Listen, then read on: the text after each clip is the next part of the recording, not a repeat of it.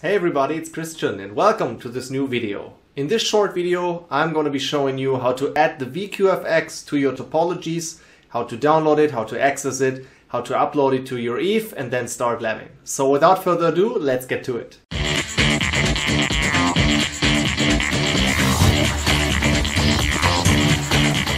So in order to use the vQFX, we need to obviously download it first. So go to the support page, to the support.juniper.net/support/downloads.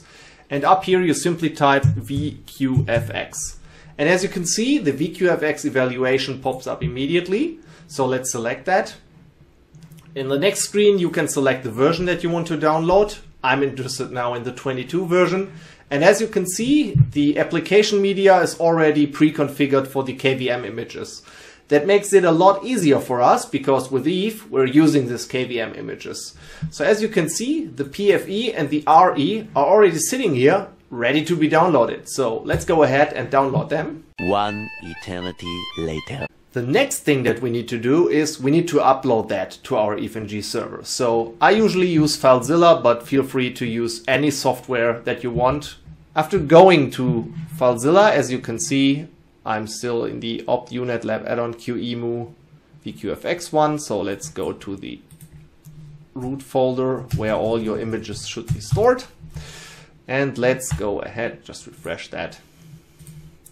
Get rid of that. And as you can see, we now have the PFE and the RE image. These are the images that we've just downloaded. So let's go ahead and create a new file. And depending on the name of the folder, EVE recognizes if this is a vQFX, a VMX, or any type of device that you have, as long as you're using the pre-configured templates. This video is using the pre-configured vQFX template, so vQFX-RE-version number and vQFX-PFE-version number is the naming scheme that you need to use.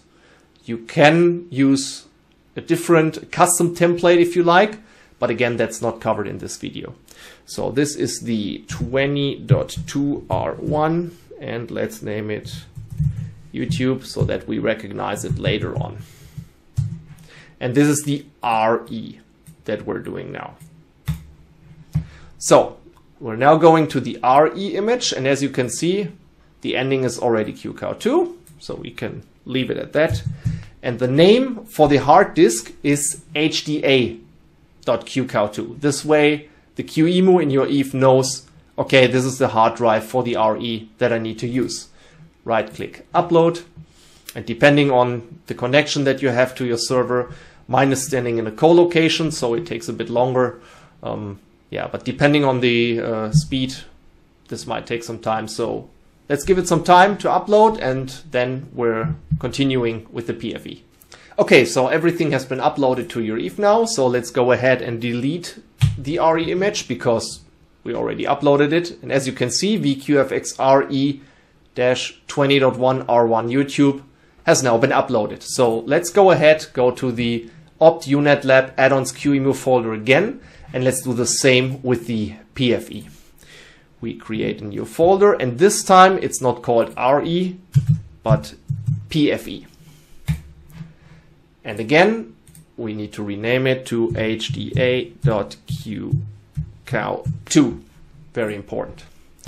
Right click, upload, and now the PFE starting to get uploaded. So let's give it some time, and then we're going to our EVE and adding the vQFXs. One eternity later. So let's log into our EVE. And as you can see, I have a blank lab here with just an ISP network that is outside of the scope of this video. So let's go ahead and add an object, note VQF for the vQFX. Let's start with the PFE. And as you can see, here's our file, the vQFX PFE for YouTube. You can leave the rest. And we're going to do the same with the RE. So let's add an object, vQFX-RE. Also selecting our newly uploaded YouTube one. Again, don't change any of the settings. And now we have the RE and the PFE. And in order for the vQFX to work, we need to interconnect them. And that is done via a special link that's called the int link. Without connecting them via this int link, your vQFX will not be ready to operate.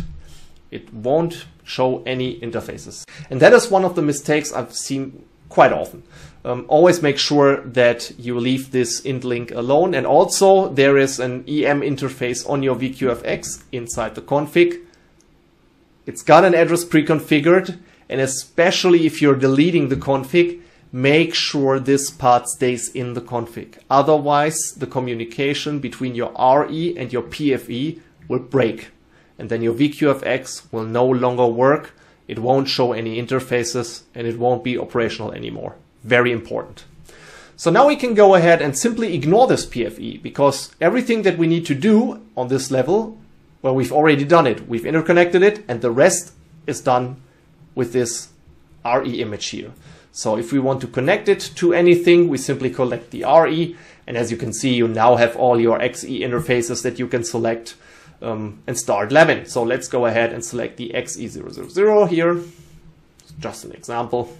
And then you can simply start the selected ones. And the vQFX is a quite heavy machine, so give it some time, especially during the first boot. It can take a significant amount of time. Don't get frustrated. That's why I always recommend you to have a very powerful server with a lot of CPU cores, because the vQFX is really, really heavy. You can do almost anything with it, but it comes at a cost. You can't usually run it on your laptop. So yeah, now just wait for it to boot and then you're ready to lab, and you can add as many nodes as you like as long as your server resources are available. I hope this video helped you on your quest to build an awesome Juniper lab, and if it helped you, please leave a thumbs up. Make sure to subscribe if you want to see more videos, and if you like this type of videos, feel free to leave a comment in the section. It helps me a lot to basically see if this is the type of videos that you want to see, or if it's too short or if it's too long. Just let me know. Thank you very much and see you next time.